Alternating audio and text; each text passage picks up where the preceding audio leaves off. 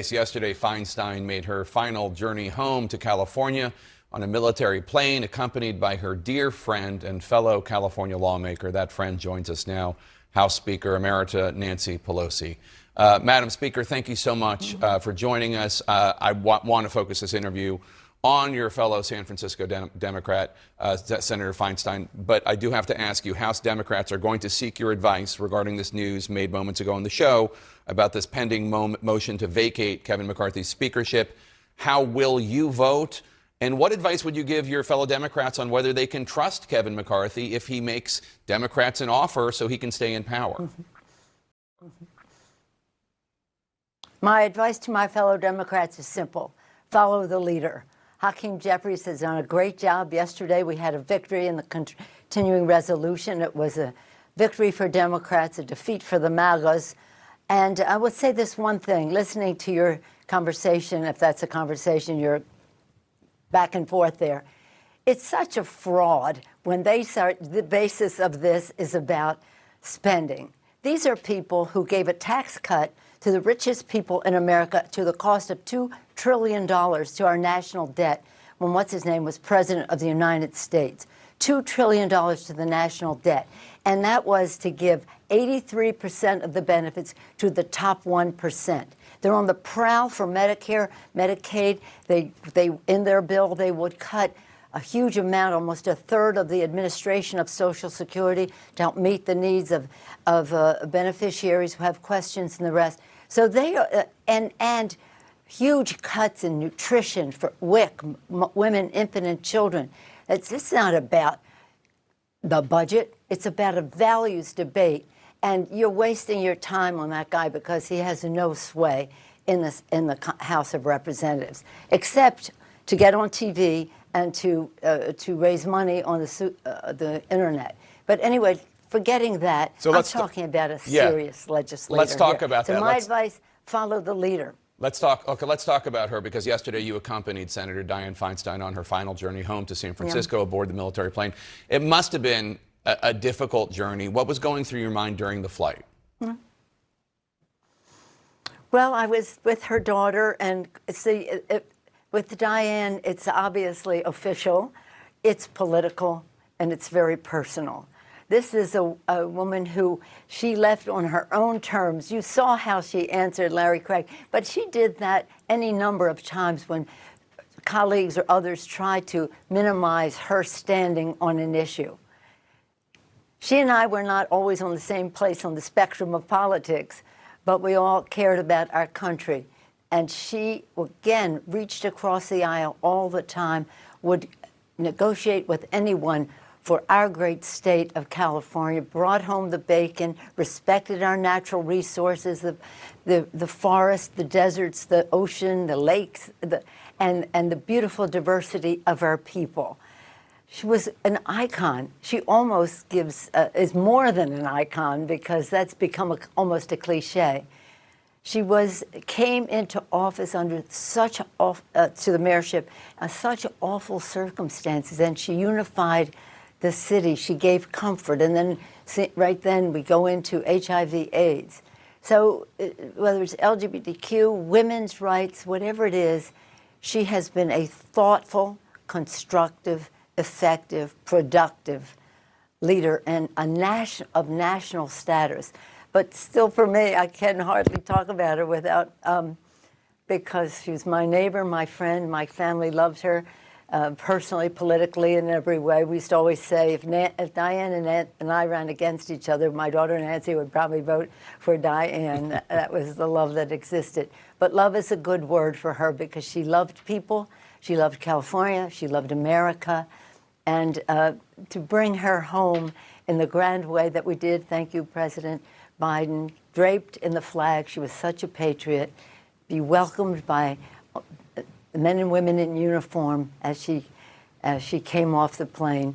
Her daughter Catherine and granddaughter Eileen and son-in-law were there to welcome her personally. But officially, the city welcomed her, and of course, everyone personally did as well. We heard so many wonderful stories, personal stories. Senator Gillibrand has this very moving story about how Senator Feinstein was just a very personal mentor to her.